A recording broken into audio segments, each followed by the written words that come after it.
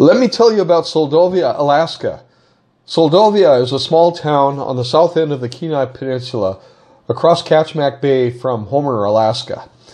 We had an adventure, and it involved a taxi, a trail, a Cessna, a landing craft, and, well, let's just take a look at this, okay?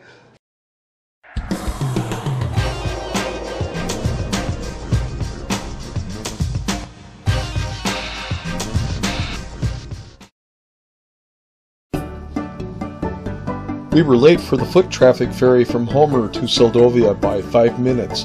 "Don't worry," said the lady at the ticket counter, and she jumped on her radio handset, and after a few Rogers, she said she found us a way to Seldovia if we didn't mind traveling with a John Deere tractor mower. "Sure," we said, and we were shown an aluminum landing craft. Once on the other side, you will be picked up for the next 10 miles into town.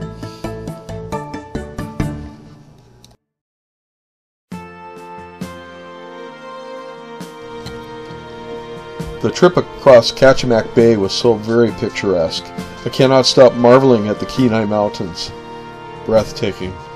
That's all I can say.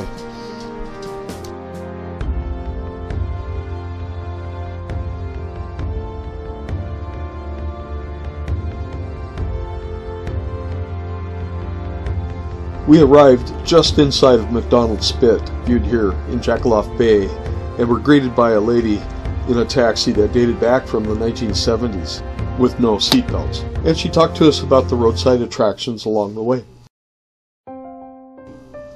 Seldovia's laid-back vibe is evident from the moment you arrive. There are no traffic lights, no shopping malls, but if you're looking for a quaint, unique town with lots of history and authentic Alaska charm, this would be the right place for you.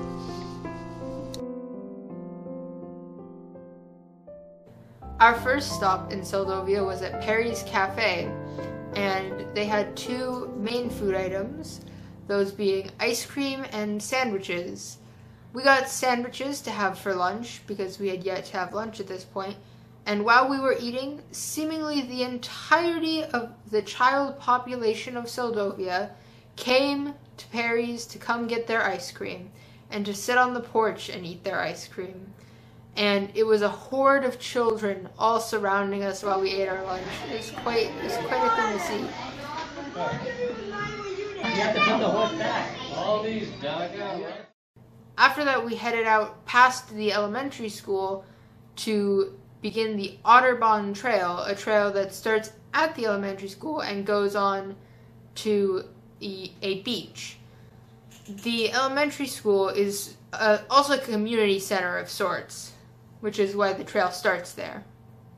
Autobahn Trail? The Otterbahn. It's like otters. It's a portmanteau of otter and Autobahn. Otterbahn. Got it. Okay, thanks, Ash. I was in the side there. Calling shots. I should have done that.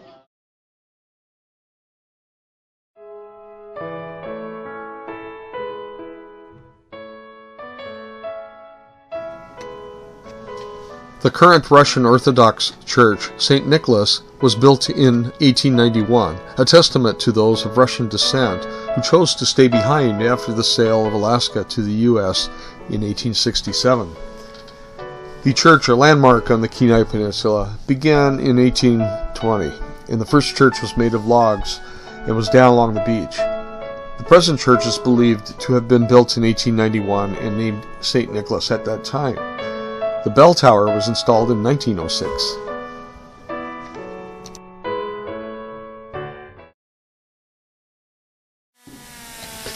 I believe this is what is known as an Alaskan mill, a milling machine that takes logs and turns them into milled lumber. Seldovia was the center of commerce for the whole Kenai Peninsula before the road to Homer. In the 1920s, Seldovia was the main commerce center for all of western Alaska. In 1931, a wooden boardwalk was built along the waterfront to facilitate travel through town. Seldovia became known throughout south-central Alaska as the Boardwalk Town. The Great Alaskan Earthquake of 1964 changed Seldovia forever. The the landmass subsided 4 feet, allowing high tides to wash over the boardwalk and into its buildings. This event, and with the road which now comes down from Anchorage to Homer, Seldovia was dislodged from being the top commerce center in the area, and Homer now takes that role. Seldovia's waterfront boardwalk was replaced with a new one from fill from surrounding hills for the town to be rebuilt on higher ground, above the tides. But the charm of old Seldovia is retained in an original section of the old boardwalk, which remains along the Seldovia Slough. We were about halfway out, but we had to abandon our hike on the Autobahn trail to be at Seldovia's airport in time for a flight back. Quaint was the way I described the town, but even quainter is the Seldovia airport terminal. One Cessna landed and a gentleman with his Yorkshire Terrier stepped out to the tarmac to receive a part he ordered for his outboard motor, and our plane was next. I hopped into the co-pilot seat while my traveling partner Ashley rode in the back. We arrived back in good shape at Homer after a breathtaking view of the spit, and thus ended a great adventure.